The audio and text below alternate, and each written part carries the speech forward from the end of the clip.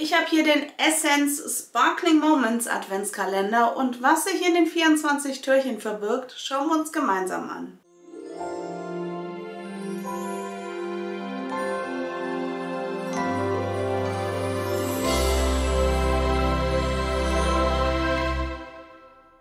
Hallo meine Lieben, schön, dass ihr wieder einschaltet und willkommen zu einem neuen Video. Ihr habt schon gelesen und gesehen, es geht heute um den Essence Adventskalender.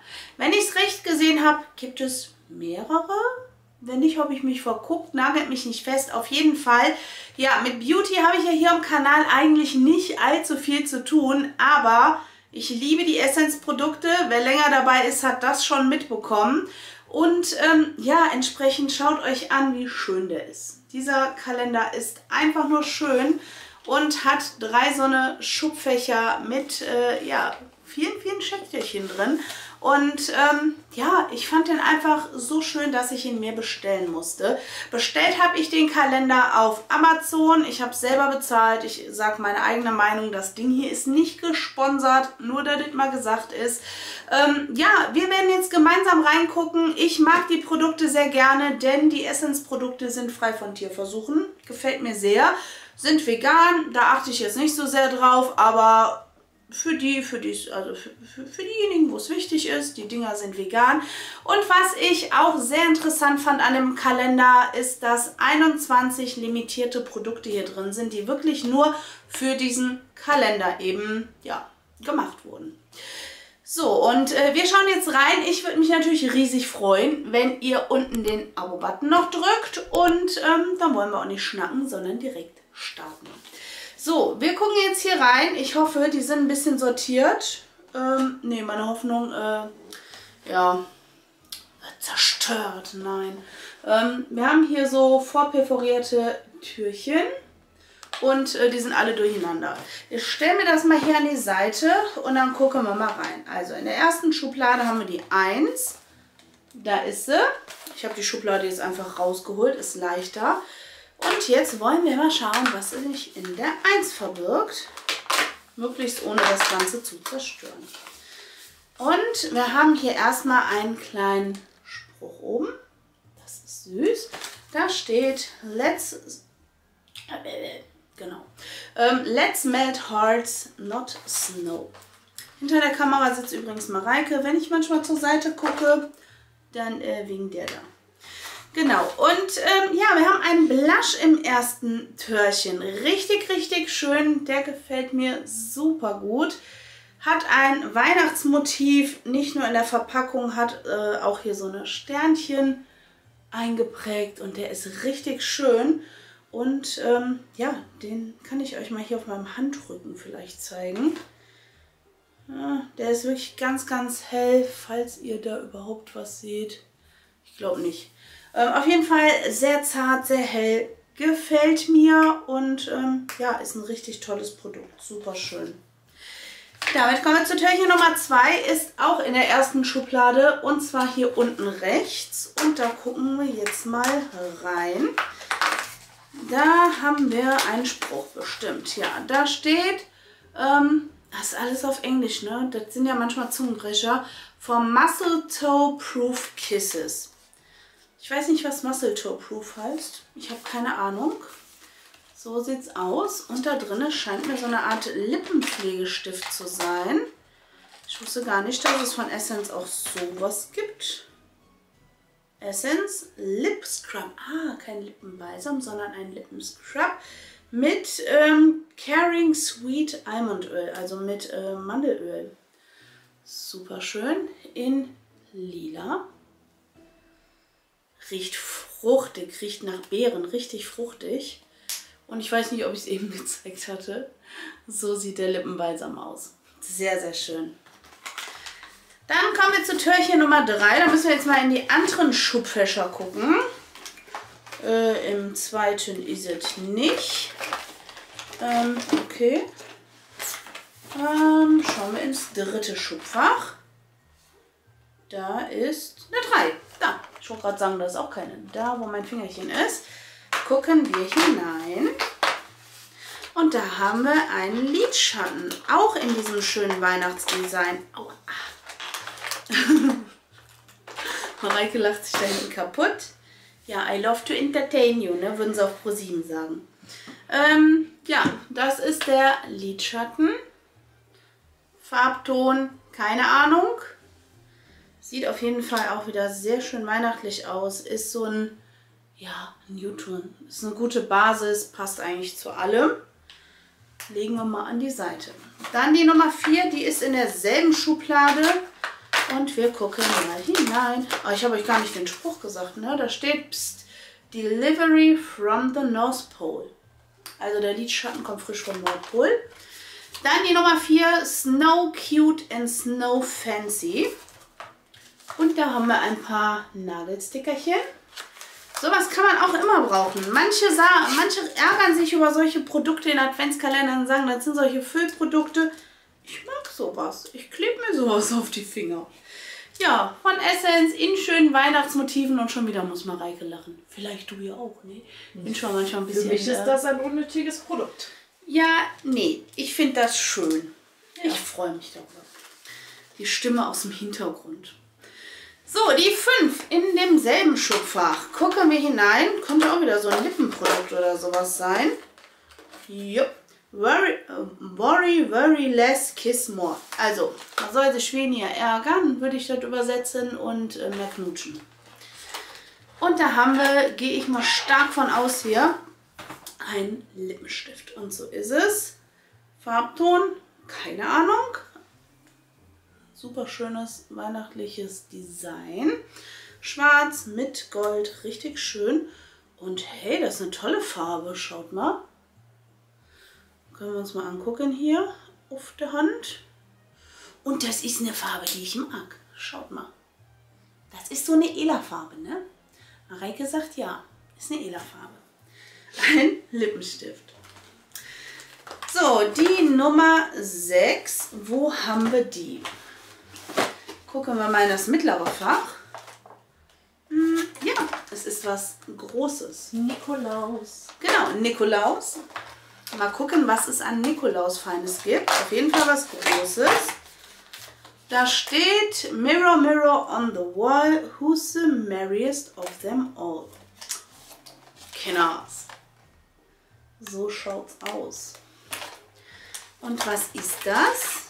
Ein Spiegel, war Mirror, mirror on the wall. Tatsächlich ein Essence-Spiegel. Gucken wir mal rein in die Verpackung. Ich will es ja nicht kaputt machen, ne? Jetzt mache ich es doch kaputt. So, was haben wir hier? Gülden, meine Freunde. So sieht es aus. Gold, Kunstleder. Und da drin ist ein Spiegelchen. Da, das seht ihr, die Kamera. Kann man brauchen. Also ich meine, Spiegel geht immer, ne? Ist halt, es ist nur Blech, aber ich weiß ja nicht, für wenn man irgendwie unterwegs ist, mal kurz noch gucken will, ob alles da sitzt, wo es sitzen soll. Gar nicht so verkehrt. Schönes 6. Törchen. Gucken wir in die 7. Mal gucken, wo die 7 ist. Vielleicht hier. Ja, im ersten Fach da unten ein langes Törchen. Schauen wir hinein. Das ist zwar ganz gut perforiert, aber ich würde nicht behaupten, dass man diesen Kalender wiederverwendet. Let's get in shape for Xmas without exercising. Also, wir bringen uns in Form, ohne da Sport machen zu müssen. Und da haben wir, was steht da drauf? Ein Brow-Spoolie. Das ist cool. Süß weihnachtlich verpackt. Und dann gucken wir uns den Spoolie mal an.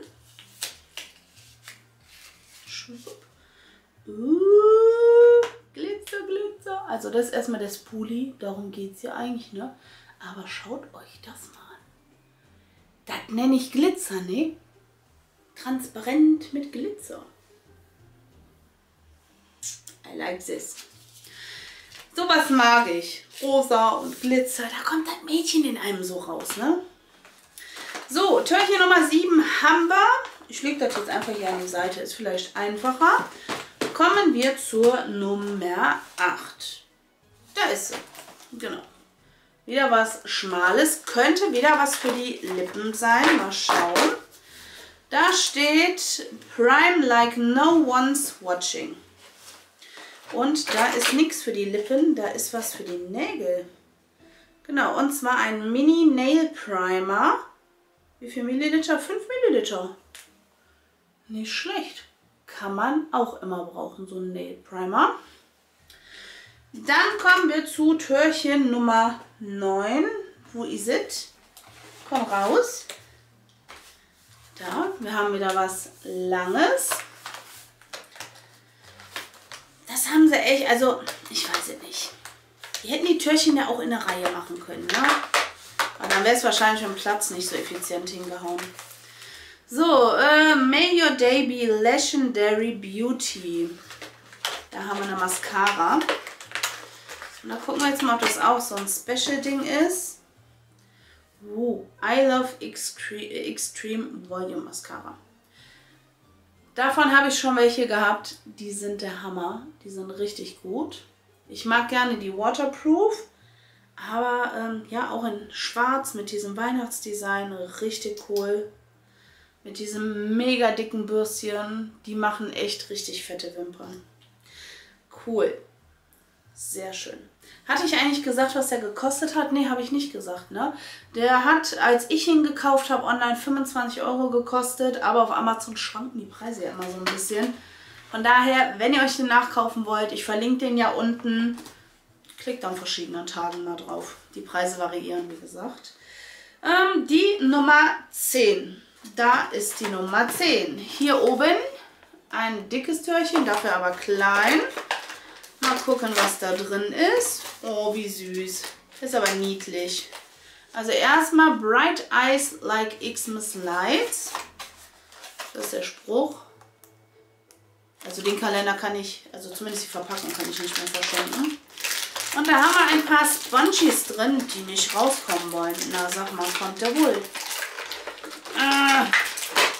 Der. Ja gut, wenn man die nass macht, werden die ja ein bisschen größer, ne? Aber 2 Spongies kann man auch immer brauchen. Keine schlechte Sache. Dann kommen wir zum Türchen Nummer 11. Das haben wir hier. Einmal hier ein klein bisschen länger wieder. Und ich will den ja jetzt nicht komplett hier auseinanderreißen. Da steht, was steht da? Dream Big, Cream Bigger. So, das ist das Türchen. Und da haben wir eine Creme drin. Und zwar eine Feuchtigkeitshandmaske mit Urea und Vitamin E. Auch in diesem wunderschönen Weihnachtsdesign. Richtig schön. Schnüffeln wir mal dran. Nee, die ist noch zu und ich weiß nicht, ob ich sie verschenke, darum lasse ich sie noch zu. Das war Türchen Nummer 11. Kommen wir zur Nummer 12. Das haben wir hier. Da ist wieder was Langes. Oh, da könnte wieder ein Pinsel drin sein. Hier unten. Was soll ich sagen? Da unten, ne? Ich sag ja, das ist richtig professionell hier. 12. So, gucken wir rein. Da steht Waiting in Line for Xmas. Und nee, das ist kein Pinsel. Das ist, würde ich sagen, ein Kajalstift. Genau, ein Kajal Pencil Eyeliner in Schwarz. So sieht der aus. Auch hübsch. Dann kommen wir zur Nummer 13. Die haben wir hier. Das ist ein großes Türchen. Hier oben ein richtig großes Türchen. Schauen wir mal rein. Und was haben wir da? Sparkling Days Ahead Beauty. Also funkelnde Tage stehen uns bevor. Und dann wollen wir auch funkeln. So. Und was ist das? Muss ich drauf gucken. Juwelen für das Gesicht. Ja, Mai. Also ich mag ja Glitzer, ne? Aber so eine Körpersticker habe ich bisher noch nicht benutzt. Aber trotzdem süß. Für die, die sowas benutzen, why not? Dann die Nummer 14. Wo haben wir sie? da ein langes Törchen. Schauen wir mal hinein. Und da haben wir den Spruch, when in doubt, blend it out. Also wenn du Zweifel hast, blende sie aus. Blende sie out. Super Übersetzung. Genau, und was haben wir hier? Einen Pinsel nehme ich an. Komm schon raus da. Also die haben das bombenfest verpackt, da wackelt gar nichts, ehrlich. Ja, wir haben einen Eyeshadow Blender, auch wieder in so Papiertütchen verpackt, weihnachtliches Design, sehr schön. Und lass den jetzt auch so glitzern, kommt schon. Oh ja, sehr schön. Ein schöner Blenderpinsel mit Glitzerfunkel. Sehr schön. Ob noch mehr drin sind? Mal gucken.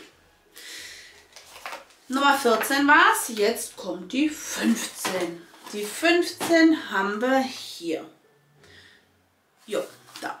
Das ist sowas Schmales, Langes. Könnte noch mal was für die Lippen sein.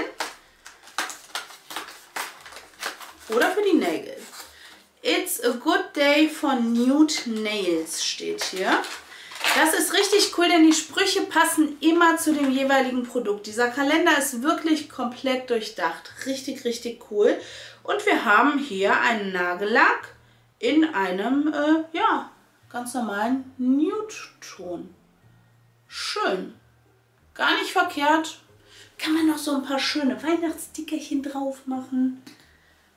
Sehr schön. Dann suchen wir die Nummer 16. Oh, die ist in derselben Schublade. Groß und lang hier. Gucken wir mal rein.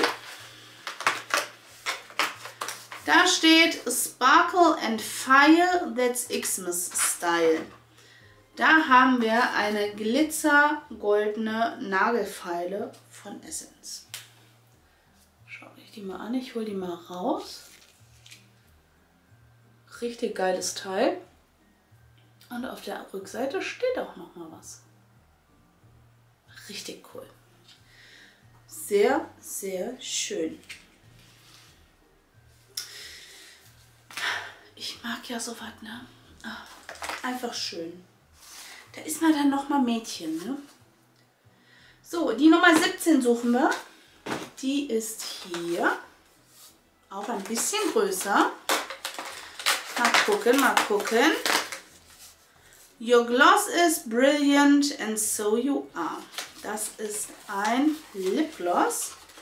Und zwar, komm raus. Los, raus mit dir. Ich möchte dich zeigen. Ja, der möchte nicht rauskommen. Na komm schon. Du glaubst es. Kinders. Ja, und zwar von Essence ein Shiny Lip Gloss Juicy Bomb. Auch in diesem Weihnachtsmotiv. Ja, ich bin jetzt nicht so ein riesen Lipgloss-Fan, aber kann man mal machen. Passt zum Thema, ist cool, gibt es nichts auszusetzen. Kommen wir zur 18. So langsam gehen wir auf die Zielgerade zu. Die 18 haben wir hier. Und da haben wir Hair Up, Smile On, Worries Gone. Okay, wir haben hier Haarbänder. Okay. Bei den Haarbändern merkt man, dass Essence eigentlich eine sehr, sehr junge Marke ist. Ja, da haben wir so ein paar Haargummis. Ja, kann man mal machen. Warum nicht? Ist nicht verkehrt. Und naja, so eine Farben habe ich nicht. Warum nicht? Kann man mal machen, ne? Dann die 19. Die haben wir wo? Da. Hier ist die 19. Wieder was Langes. Könnte noch ein Pinsel sein. Da steht Feel the Flow, Brush like a Pro. Ich wollte Pro sagen. Brush like a Pro. Und ja, wir haben noch einen Eyeshadow-Pinsel und zwar einen Shader. Wieder schön in einem Weihnachtspapierchen verpackt. Und dann gucken wir uns das Pinselchen mal an. Die sind sehr weich im Übrigen. Ich finde die Essence-Pinsel gar nicht so verkehrt, muss ich ehrlich sagen. Und auch wieder mit diesem Goldglitzer. Sehr schön. Jetzt haben wir schon 3 Pinsel, wenn man jetzt diesen Spoolie mitrechnet. Ne? So, Nummer 20. Wir gehen jetzt mal richtig rasant auf die Zielgerade zu. Die 20 ist hier. Da steht Keep Calm and Balm. Da haben wir jetzt einen Lippenbalsam. Vorhin, das war ja ein Lippenscrub. Und jetzt haben wir den Lippenbalsam mit, was steht hier? Auch süßer Mandel- und Kokosnussöl Caring Lip Balm. Auch in super schönem Weihnachtsmotiv. Mal dran riechen. Riecht ehrlich gesagt nach gar nichts. Einfach nur so ein weißer Lippenbalsam. Aber ja, schön. Kann man besonders im Winter gut brauchen. Dann die 21. Die haben wir da. Da steht Lashing Through the Snow. Lashing. Sind hier Lashes drin oder was? Ah, da ist ein Lash Curler drin. Aha. So was habe ich auch noch nie benutzt. Schaut mal. Mareike schüttelt nur den Kopf. Sag deine Meinung, Frau hinter der Kamera. Ich weiß ja nicht, ob das die gleiche Funktion wie eine Wimpernzange haben soll. Ja, ich denke schon. Aber auch sowas habe ich noch nie benutzt. Deswegen. Die denkt auch, ich würde in der Steinzeit leben, ne? Naja, aber ja, ein Lash Curler. Coole Sache. Probier mal aus. Dann die 22, die ist da. Nochmal ein kleineres Törchen. Da steht, was steht da? It's getting frosty, so put on your coat, darling. Das ist ein Nagellack, würde ich doch mal behaupten. Und zwar ein Topcoat. Finde ich cool. Eben haben wir so eine Base gehabt, jetzt haben wir einen Topcoat. Durchdacht die ganze Sache. Und Nude-Farbe haben wir auch. Also man hat wirklich das Komplettset. Ne? Du hast echt einen Primer, hast einen Nagellack, hast einen Topcoat. Richtig cool. Wenn du Lust hast, kannst du noch Stickerchen drauf machen. Und dann bist du da mit deinen Fingern. Richtig cool. So, jetzt haben wir noch die 23 und dann geht es an den Heiligen Abend. Die 23 ist ein großes Törchen. Da steht Clean it like you mean it. Okay, das ist so ein Pinselreiniger. So ein Noppenschnubbelding zum Pinsel sauber machen halt. Ne? Hinten mit einem Saugnapf. Finde ich cool. Kannst du dann ins Waschbecken rein ploppen. Und kannst dann hier richtig schön deine Pinsel sauber machen. Ist nämlich wichtig, ne? Und jetzt, Freunde, es geht an die 24. Wo ist sie nun? Da. Die 24. Oh nein, nicht kaputt machen. Wir müssen doch noch lesen, was da drin steht. Die 24, da steht Ho Ho Glow. Zur 24, an Heiligabend, bekommen wir einen Highlighter. Und zwar den hier. Sehr schön weihnachtlich. Und auch wieder, ich mache ihn mal auf, mit Sternchen.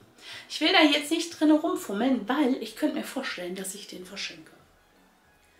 Ein Highlighter.